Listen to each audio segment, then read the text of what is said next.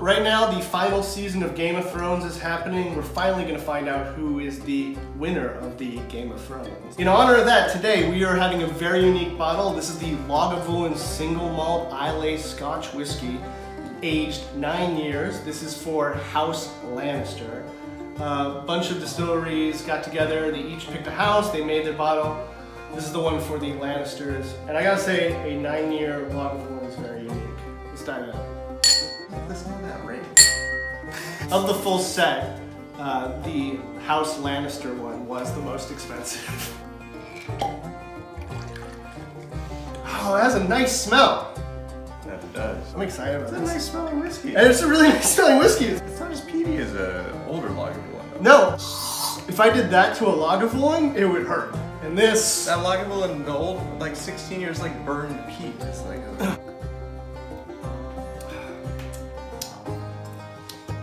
Oh, It's sweeter than a regular Lagavulin. that it is. Ooh, that's hot. Staying with me right here. The heat.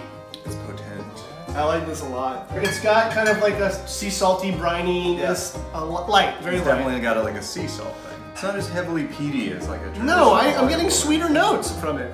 I don't know, sorry, I'm yelling because I'm excited. I'm getting sweeter notes than I would expect from a Lagavulin, which is overly peaty. I would agree. I get honey. I get honey almost immediately. It's got a little subtle honey flavor too. It's just a real nice whiskey.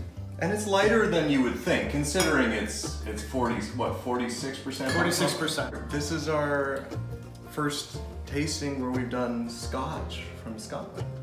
Because we've Is it? always ever done Japanese stuff. Until Yeah. yeah. Cheers to that. Holyoke and I like Japanese whiskey. Our love of Japanese whiskey emerged from having liking Scotch, but we couldn't afford it, remember? Well, so we'd buy the Japanese stuff. It's true. There was a time when it was... But now it's now the other way Japanese around. stuff. As of right now, this is the only Scotch in the collection. Only Scotch in the house. Oh, wow. I like this a lot. The 9-year is so unique. It gives me all the fun of a Lagavulin, but doesn't give me the overly smokiness. Not as peaty, not as smoky. Limited edition, so when they stop making it, it's absolutely they're not going to have it anymore. I really don't think there is a 9-year-old. I think I've seen 8-year. I've seen 8-year and I think I've 12-year. seen 8, yeah. And then there's older than 16. Yeah. But I don't think I've ever seen a 9. It's a very solid whiskey, Sean. Ah, damn, it's really good, man. We may need to go buy another bottle right now. I'm into it. This is not actually a gimmicky whiskey. It's Yeah. actually, it looks like it might be gimmicky because of the Game of Thrones, but it's not. It's quite good. For the price, right now being less than the 16-year-old, I'd prefer this. This is a buy over the 16.